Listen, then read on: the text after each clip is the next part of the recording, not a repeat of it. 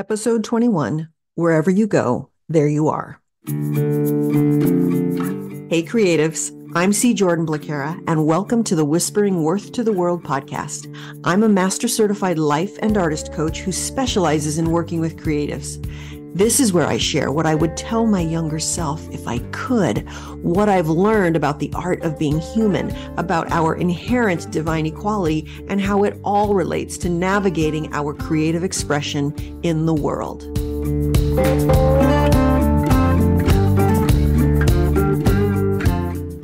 Hey, before I get started, I want to let you know in a couple weeks, I am going to be teaching how to stop sabotaging your big creative dream. And if you want more information, go to www.createanyway.today/steps. STEPS. That is for 6 steps on how to stop sabotaging your big creative dream.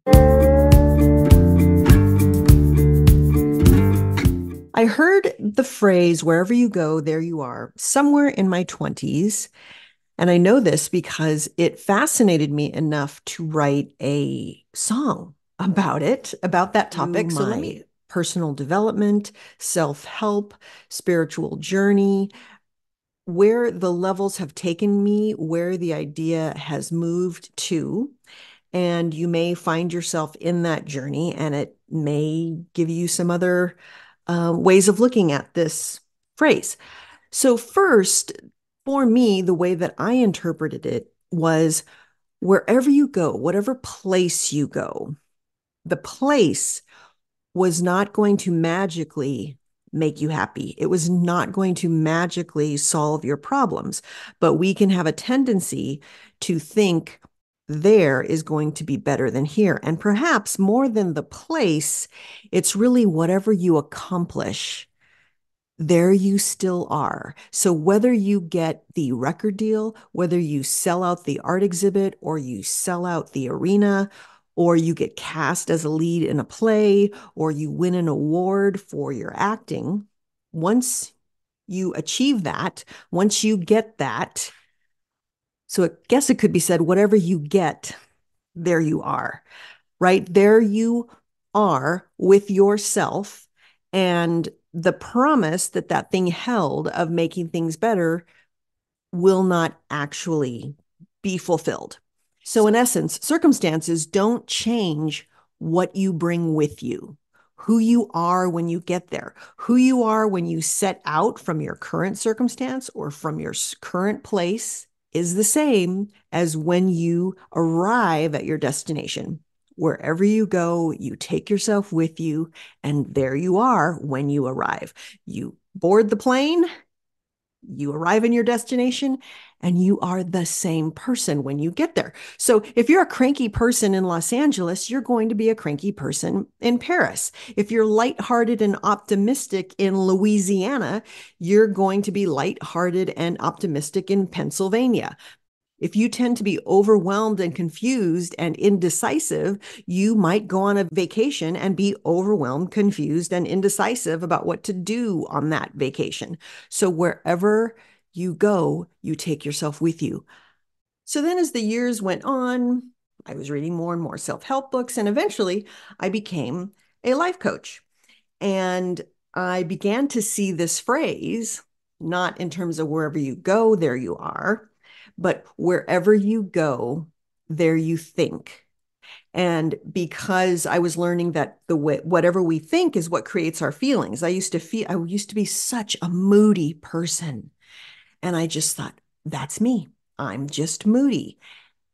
But what was causing my feelings of irritability, of darkness, was what I was thinking. And in describing wherever you go, there you are, I kind of alluded to that. As I became a coach, I started to understand more of my thoughts. I started to watch them. I started to become aware of them. And that's where I learned that one of my biggest thoughts was, I'm a loser. Kissing cousin of I'm not enough. Wherever I went, whatever I pursued, there I was thinking, I'm not enough. whether it's in a job or it's in my singing career or it's on stage, looking at the faces of the people in the audience and projecting on them what I thought they were thinking about the performance and thinking about me and thinking about my songs and thinking about whether I had any talent or not. Wherever I went, there I would think, and then of course, there I would feel whatever those thoughts caused me to feel, which a lot of times was moody types of feelings. So, whatever we are thinking, that those thoughts come with associated feelings. So, if you think a painting is going way better than you ever thought, you're going to feel great. If you think you ruined the painting, you are going to probably be disappointed or sad or mad, right? Or have dashed expectations. So I started to think wherever I go, I'm going to be thinking many, many, many thoughts, and then I'm going to be feeling whatever those thoughts are. So it's just another way that I looked at it. Don't rely on the circumstances. Don't rely on the conditions.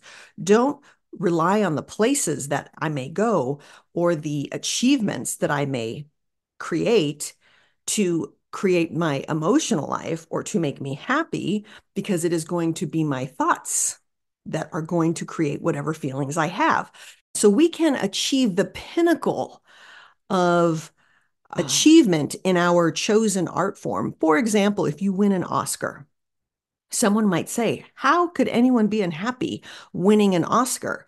The way that you can be unhappy winning an Oscar is by having the thought, oh my God, I don't know if I can do it again. Or I'm a fraud. I don't know how I did that performance. I'm not sure I can replicate it. Everybody missed the boat. It's that other actress who should have gotten it. Her performance was way better than mine. This must be some kind of mistake. Those types of thoughts can have you with an Oscar in your hand and feeling awful. Or have you ever found yourself having thoughts like, or asking yourself questions like, what's the point? Which, while it is a question, what underlies that is there's no point. There's no point anyway. It's not going to work out for me. What's wrong with me that I can't get this right? There must be something wrong with me. I'm not good enough. I'm not talented enough. I'll never be talented enough. This isn't going to work out for me. And those types of thoughts can create futility, inadequacy, depression, disappointment, lack of motivation, and they can slow your creativity way down. So that was another way of me understanding myself in relationship to this phrase, which I started to alter as the years went on. Wherever you go, there you think. And based on whatever you're thinking, wherever you are, you will be feeling certain things. So that also empowered me, because then if I was moody, which probably came a lot of the time from, I'm not enough, I'm a loser. Oh my gosh, so often I thought people aren't going to like me. You know, there's a phrase from Byron Katie that, or a story that she tells, that she believed when she walked into a room, people love me, they just don't know it yet. And when I heard that, that was so foreign to me. And I thought within myself, wow, that is the complete opposite of what I think. When I walk into a room, I think people aren't going to like me. They just don't know it yet.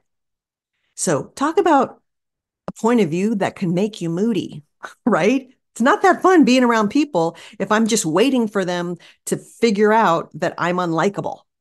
So wherever I go, there I think, yeah, I get a little moody based on thoughts like that. I'm not enough. I'm a loser. You're going to dislike me eventually anyway. So let's not get too warm and fuzzy, because I know this all goes south eventually.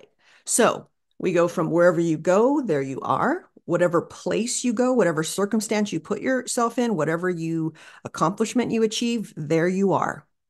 There you are, being your same self underneath. And then wherever you go, there you think. Whatever you achieve, there you think. So the empowering part was, okay, I can choose the way my mind is focusing. I can choose different thoughts. I can become aware of what I am thinking, and I can choose to direct those thoughts.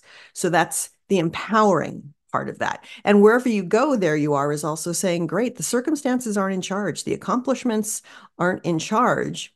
So be aware of yourself. And then I got more specific in terms of looking at my thoughts. Wherever I go, there I'm thinking. And if I don't like how I'm feeling, then have a look at what I'm thinking about and alter that, and or be more purposeful about what I'm thinking at any given time, because it's going to be in charge of my emotional life.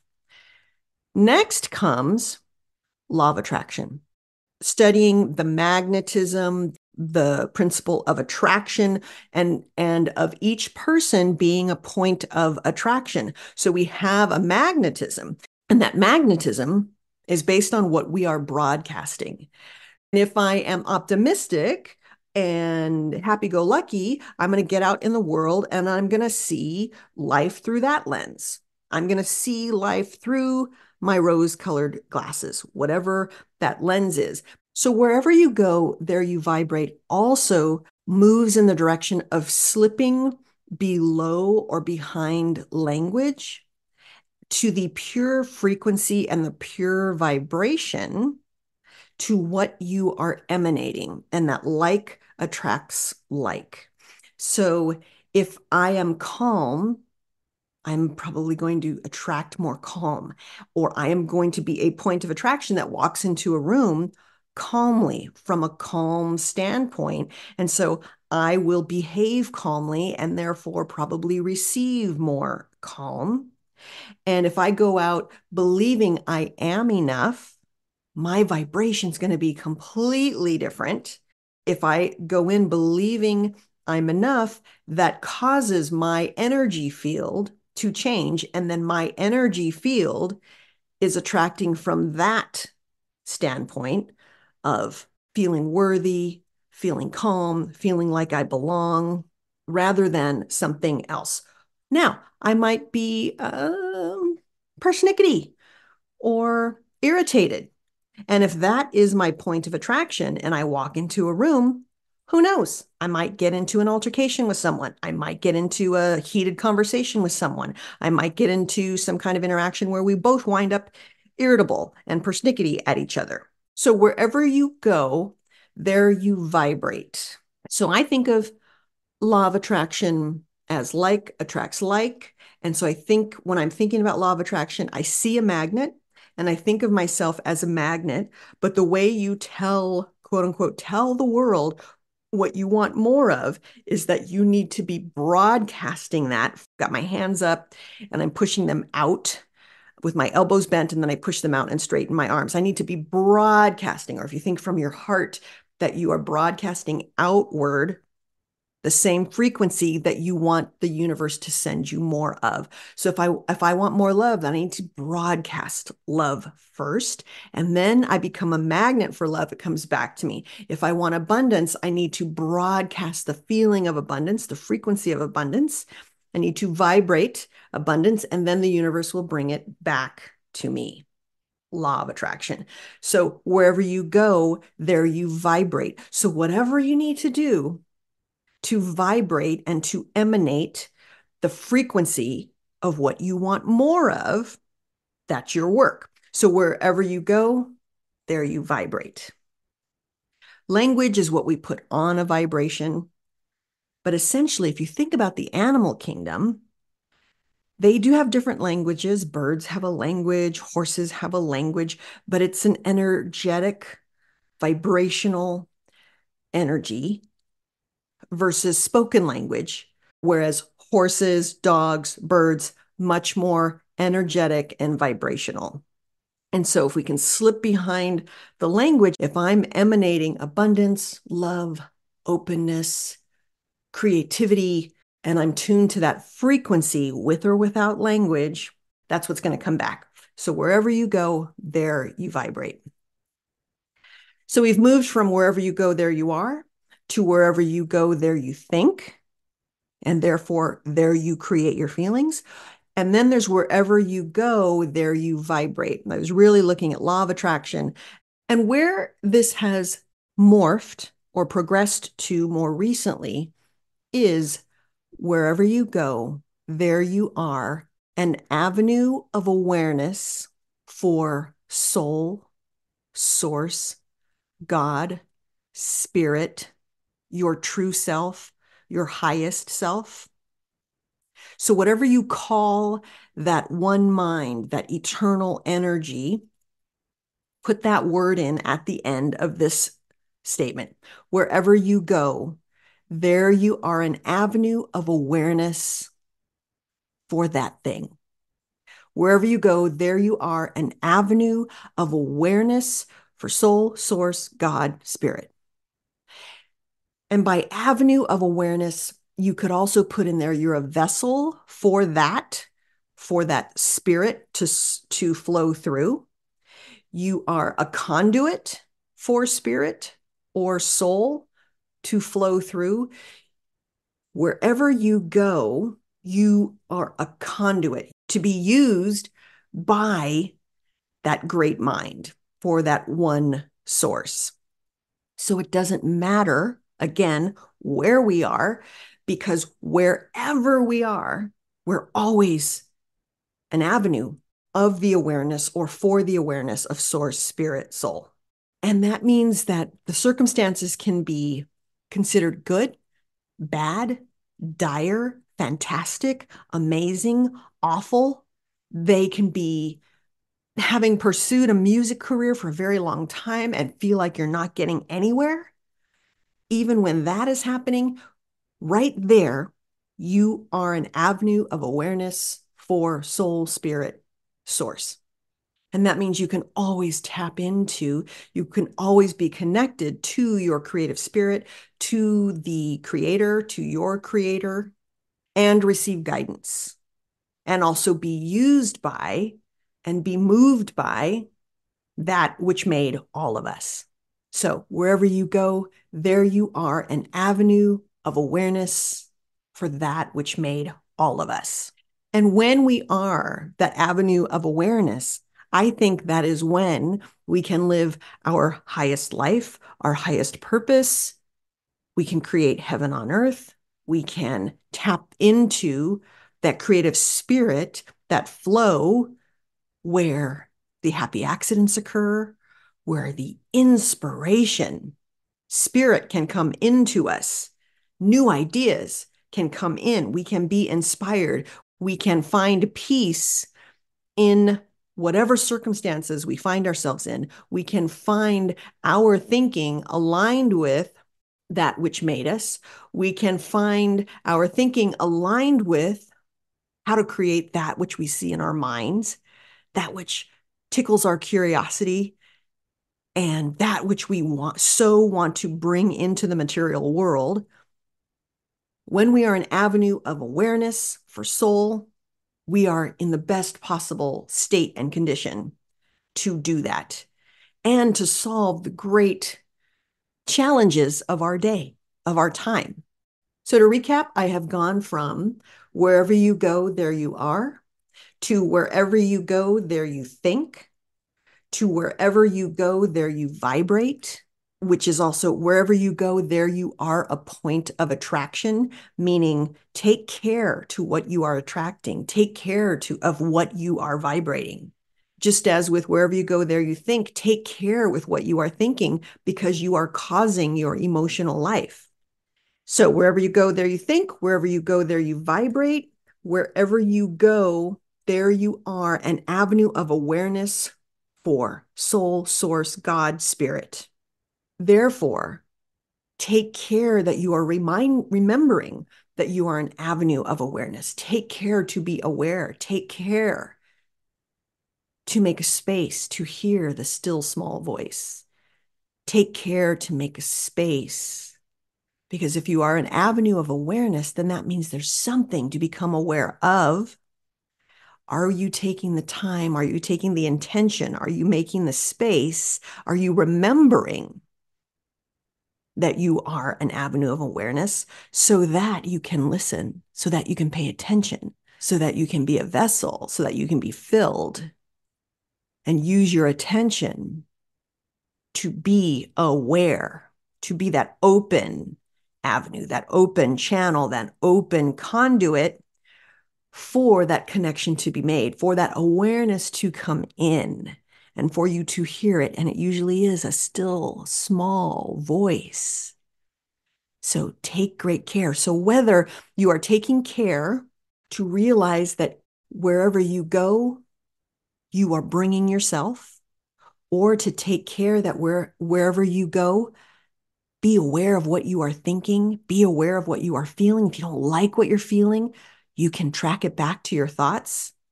Wherever you go, take care to be aware of how you are vibrating, to what you are attracting, to how your point of attraction has something to do with that magnetism of what's coming toward you, so that you can be the kind of point of attraction that you want to be. And then wherever you go, take care to be aware that you are an avenue of awareness. And I hope this episode has helped you with wherever you go. Take care. See you next time. Hey creatives, I will have future classes and trainings on the self-worth of the soul, as well as stepping outside of the entire paradigm most of us don't even know we're trapped in, so that we can live and create with more innovation, invention, and infinite choice. Want to know more? Go to www.createanyway.today/soul. SOUL. That's createanyway.today/soul.